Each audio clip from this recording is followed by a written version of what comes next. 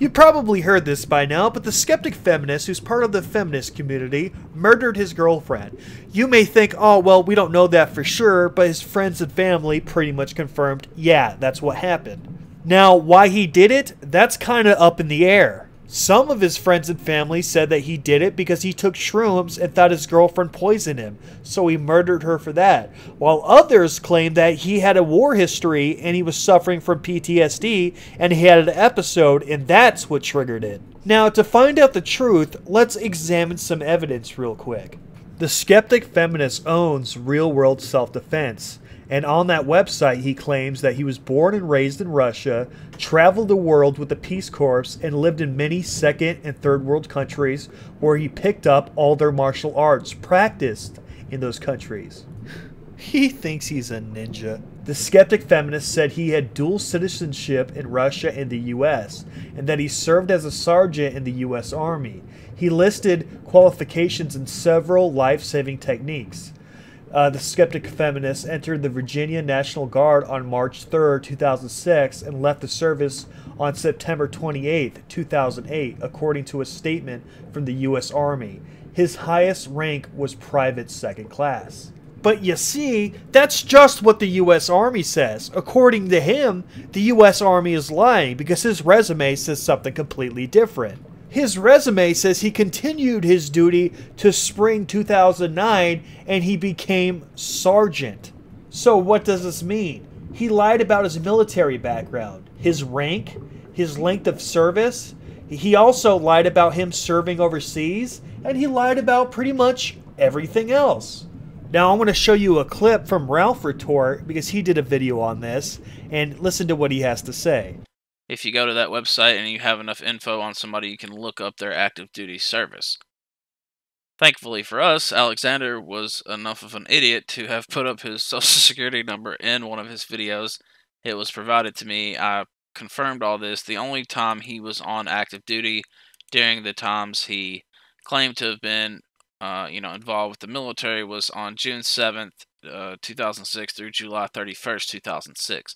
Now, that is most likely during his basic training period, and he could have still been involved with the Guard. It does look like he might have been, but it wouldn't have been active duty. And if you look at his old tweets, which I showed in the last video I did on this, he claims to have been in Afghanistan for a solid year. That is 100% not the case. He never served any overseas time at all. So it's just not true. And I mean, if you want to say he got PTSD from his basic training, that's just laughable. And so there is no basis at all for the PTSD claim that so many on our supposed side just ate up. And I don't want to disparage anybody personally. I like a few of these guys. Some of the other ones I don't like at all. But I just feel like this was. A lot of people were just really eager to buy into this PTSD thing. I guess they've seen Rambo a few too many times or something. But so I'm going to cut the clip right there, but he goes way more into detail. If you want to learn more, I definitely suggest you check out his video. Again, his name is RalphRetort. The link to his channel is in the description box. You should also subscribe to him. Now, the thing I want you to take from this video is that not everybody that murders somebody is mentally ill. See, every time there's a freaking murderer, right? Every single time, people automatically go, we need to do something about mental illness. Just assuming that the guy is mentally ill before we even find out whether or not he is or not. Here's a news flash. Only 3% of murderers are mentally ill, meaning that 97% of people that commit murder are mentally healthy.